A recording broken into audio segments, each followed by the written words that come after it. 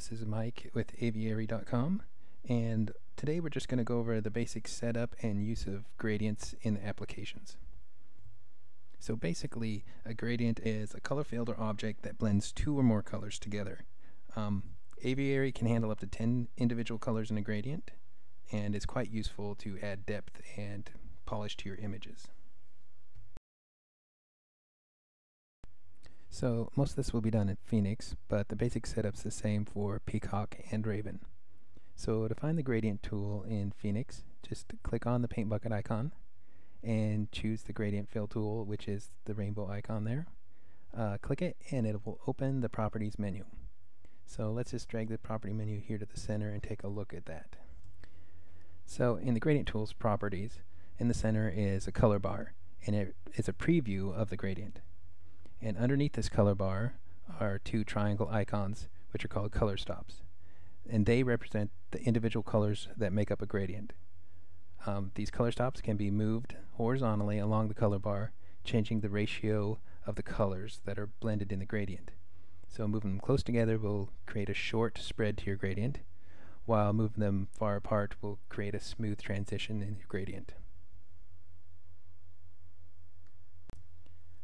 So by default, Aviary will produce a black and white gradient to start off with, but say you want to add color to your gradient. That's easy. We'll just add another color stop. To add a color stop, double click under the color bar and you'll get another color stop icon, which can be moved along like the other icons to change the ratio. Double clicking on it will bring up your color picker menu, and let's pick a nice golden yellow color here, and you'll see it updated in real time on the color bar. So it can be moved just like the other ones to change the ratio. So let's add an extra color stop here, and let's make it an orange color.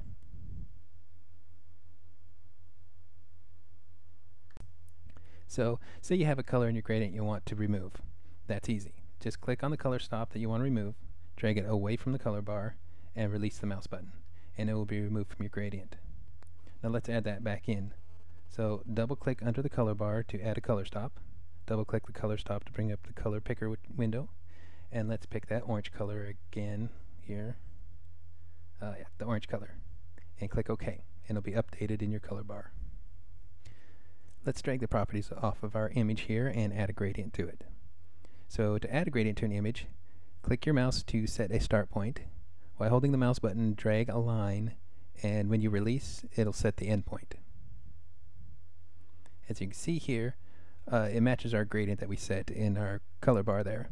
It starts with the white on the left where the start point was, and ends in the black where our end point was, and the gradient transitions in between those 2 points.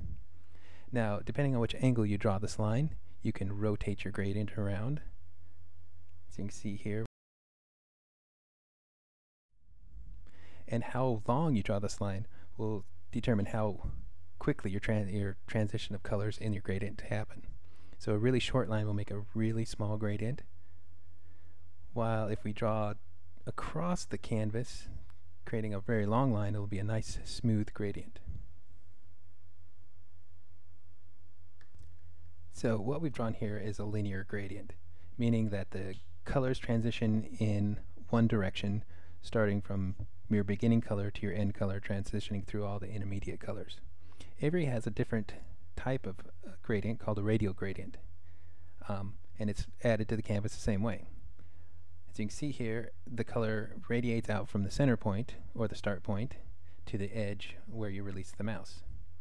Now you can change the shape of this radial gradient by just the angle you draw your gradient line out with. So we can make elliptical shapes, or if you draw at a 45-degree angle, you can create almost perfect circle. So the next setting here is the spread method, and the spread is really just how Aviary handles the colors beyond the start and end points. So let's switch back to a linear gradient here. We'll draw a short one onto the canvas. Now this is the default spread mode called pad, which the end colors are continued out to the edges of the canvas, so the white continues and the black continues. The next spread mode is called reflect. So we'll draw another short linear gradient here, and as you can see, the color is mirrored in the extended regions. And so the last one is repeat, and we'll set that and draw another linear gradient here.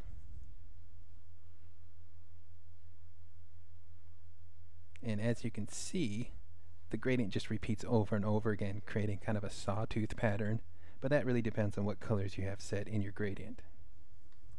So there's one last feature that I'd like to go over, but it's only in Raven and Peacock. So let's switch over to Raven. So here in Raven, I'm just going to draw a rectangle onto the canvas, and let's fill it with a radial gradient similar to the one we had in Phoenix. So as you can see here in the properties bar, we have the color bar with the color stops underneath and the spread method, but there is one last setting here called focal. And this only works for the radial gradient. It won't show up with the linear gradient. So let's move this all the way to 1. See what happens. So you can see the center of the radial gradient has been shifted over to one side, but yet the halo or the endpoints are exactly where they were. This is really good for creating shading, dynamic shading, glossiness, and that kind of stuff to your objects. So that's basically gradients in a nutshell. We just really skimmed the surface of it. So I suggest go out there, experiment, play with the settings, see what you can coax from these tools. They're quite powerful. You just gotta dip your feet in, get them wet, and really see what's out there. Thanks.